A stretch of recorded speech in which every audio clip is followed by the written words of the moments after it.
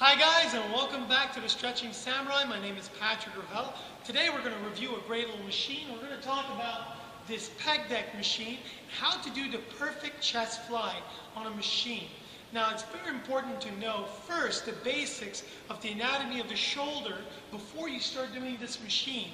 So first of all, let me just remind you that we have the humerus and we have the glenohumeral joint right here, the glenoid, okay?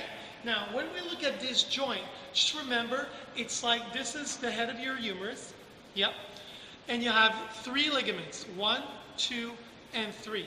So the superior, medial, and lower part. So we got three ligaments holding that front of the shoulder.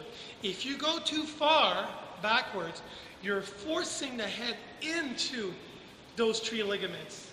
So what you're doing is stretching these three ligaments, causing laxity in the shoulder, and of course you're going to maybe cause some bursitis. So it's very important not to go too far.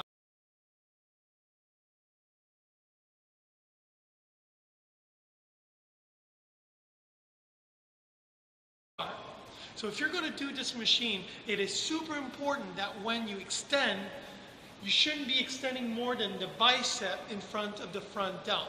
So let's do this machine. So welcome, this is the Hoist peg deck fly. So the bench was already seated to my height.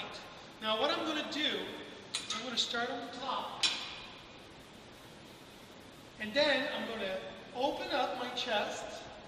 I'm going to stop my bicep in front of my front shoulder. Then I'm going to exhale, squeeze my chest going forward. Breathe in.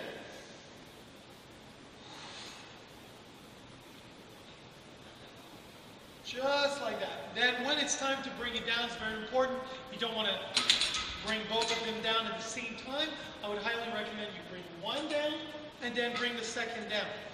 So remember guys, when you're doing a chest fly, it's very important that you don't over exceed the joint limits. You don't want to be stretching these ligaments. So enjoy it guys. Next time we're probably going to review another great Hoist machine. As what I think about this machine, it's a great machine. We've got a lot of adjustments, so I like that a lot. You can adjust the seat. It's a fairly fluid machine.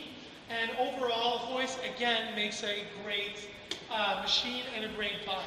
So I hope you like this little chronicle guys. I'll see you guys next time.